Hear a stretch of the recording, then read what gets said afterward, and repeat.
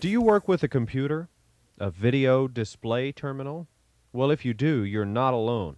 There are more than 115 million VDTs in use in the United States and Canada today. Okay, have you ever thought about VDT safety? Do you know the hazards involved? Yes, you heard that correctly. There are hazards involved in working with VDTs. You may not even realize it, but working every day at your terminal can be causing physical problems if you don't do it correctly. Let's take a look at some basics. First, backaches, neck fatigue, and shoulder or arm pain. These discomforts are usually caused when the operator's workstation doesn't fit the operator correctly. For example, let's say that the chair is too high. You'll have to bend too far forward to see the VDT screen properly. This can cause muscle aches in the back, neck, shoulders, and arms. Working in this position for extended periods of time can lead to numbness, stiffness, or even muscle damage. Incorrect posture generally leads to back and neck pain. Second, hand, wrist, and finger injuries. These are the second and perhaps most common VDT-related injuries. Generally, muscle, nerve, and tendon injuries to the hands and wrist can be directly linked to one of two causes, either improper height of the keyboard or much of the same repetitive movements done by the VDT operator day after day. Third, headaches, eye strain, blurred vision, and dizziness. All of these problems are caused by the VDT screen itself. A screen that's too high or too low or even tilted at the wrong angle can cause eye fatigue. Also, a screen that's too dark or doesn't have enough contrast will cause eye strain, headaches, and even dizziness. Most screens will have a brightness control. And fourth, radiation. Although some computer screens do emit some electromagnetic radiation, just as your home TV set, studies by the National Institute for Occupational Safety and Health have revealed that there is no cause for alarm from video display terminals. So what can you do to work safer and with more comfort? Well, the first and most important thing that you can do to prevent the injuries we've just mentioned is to properly fit your workstation. The easiest way to do this is to have your workstation fit your body. Now, let's take a look at what we mean. First, your chair. Your work chair should be adjustable and comfortable. The adjustments that you'll have to make usually depend on your body size. If you're 6'2", you'll have a different chair height than someone who's 5'4". Your chair should have an adjustable seat height of approximately 16 to 21 inches. Always adjust the seat for the position that's most comfortable for you. If you share a workstation, be sure to readjust the chair for your comfort. Don't be uncomfortable. Make sure the chair will give your back the support it needs.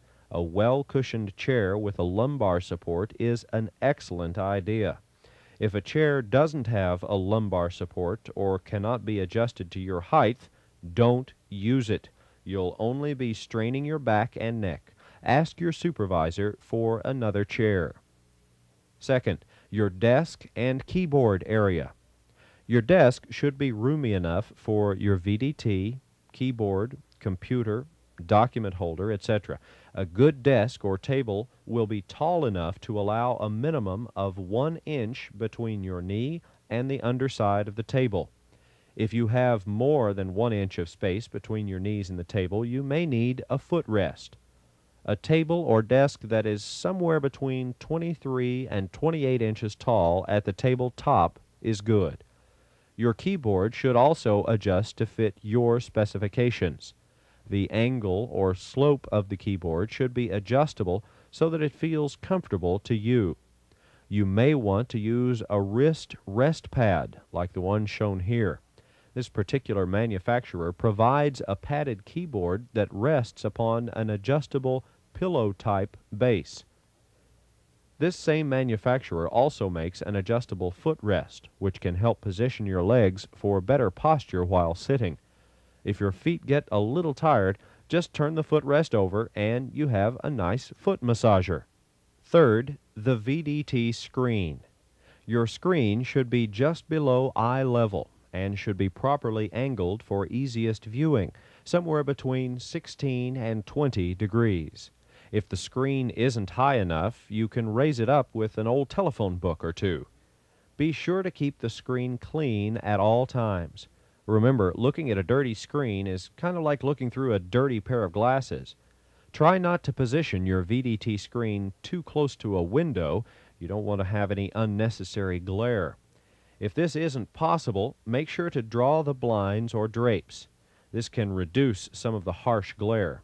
You may further reduce eye fatigue by making sure that the contrast on the monitor is sharp, thereby making the images much easier to read. Finally, you can reduce the level of brightness in your office. Most office lighting is too bright. A light level of between 300 and 500 lux is ideal. This proper level of brightness can be achieved by simply removing half of the fluorescent tubes in the light fixtures. Your maintenance department can work with you to try and find the best level of lighting. Not only will this make it easier for you to see your VDT screen, but you'll save energy as well. If you use a document holder, try to position it at the same height as the VDT screen. This will help reduce further strain in your neck and shoulders. Now that we've properly adjusted and angled all of the fixtures and workstation furniture, it's time to properly align the VDT operator. Don't forget that you're the last and most important part of the equation. You have to fit properly as well. First, sit straight in your chair. Keep your back flat against your chair. That way you can properly support your lumbar region. Don't slouch. When you slouch over, such as in the praying mantis position, you're straining your whole body. Second, keep your upper legs parallel to the floor and keep your feet flat on the floor.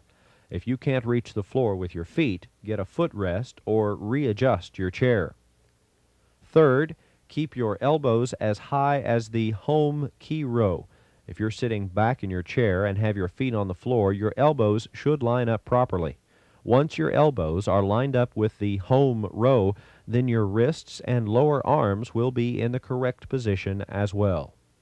Fourth, keep your head bent slightly downward, but don't be a chin-to-chest person. Fifth, keep far enough away from the screen. Remember when you were reminded not to sit too close to the TV? Well, the same thing applies to your VDT.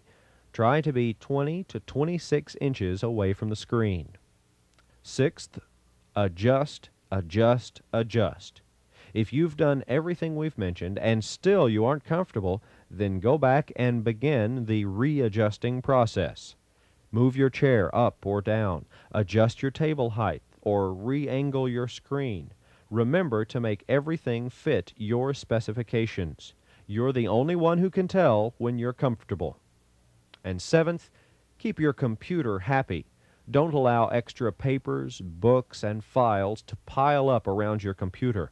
The cooling fan needs to have access to air in order to keep your computer from overheating. Also, keep coffee and other liquids away from your computer and monitor. Okay, is there anything else you need to know? Well, just one simple thing. Stop and take a break periodically. The human body wasn't designed to sit in one position for 3 or 4 hours. You should get up, stretch, or walk around. Try arching your back and flexing your fingers. Don't forget about your eyes. Try to focus your eyes on an object at least 20 feet away. This will use different eye muscles and allow you to rest the muscles you've been using for close work. Be sure to take a break from your VDT frequently. Take scheduled breaks or try to vary your tasks. Remember that you have to change positions every now and then.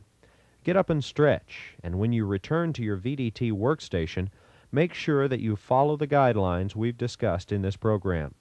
Think about VDT safety, then act upon it. You'll find that you'll not only have fewer chances for injury, but you'll be more comfortable, productive, and efficient. Thank you.